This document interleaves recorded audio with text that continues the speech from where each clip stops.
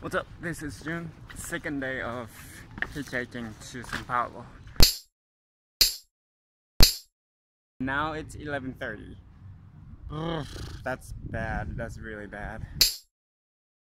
Now it's 12:30 already. Yikes. The first city I want to get to is this one. Tres Lagoas. I don't know. It's about 330 kilometers. Since I'm not in Germany, it's gonna take like around 3 hours on the highway or more.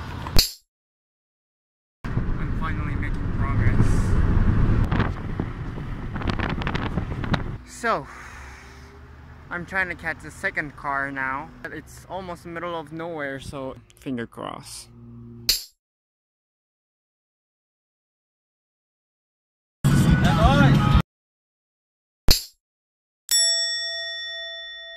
Good morning. Today is the third day. Today, I have to do at least 500 kilometers. I still have 900 kilometers to go. So be strong, because it's all about the mental thing. Yes. Let's go.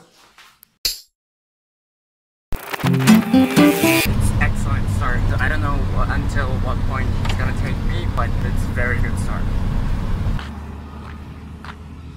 Thank you.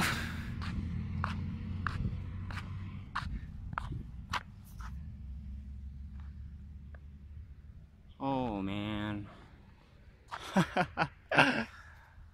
There is no one, no cars. Okay, so that truck, he was kind enough to get me off at the edge of the town. Okay, second car today. Admir. Yes. Thank you so much, and he speaks English. He's gonna take me to Tres Lagoas, so I'm gonna try to go further from there. I got the invitation in the house. Hi.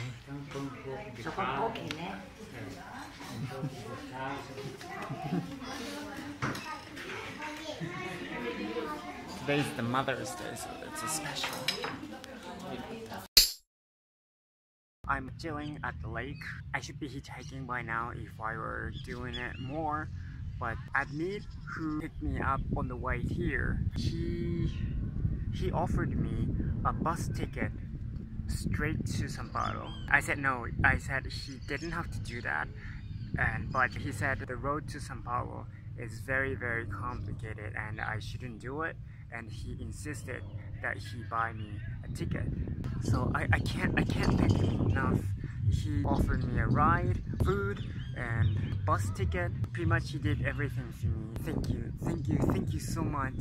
If he or his family ever come to Japan, I'll be definitely the one to help with everything they need. So for that reason, I am ready to arrive in São Paulo. São Paulo, here I come. São Paulo! It's cold.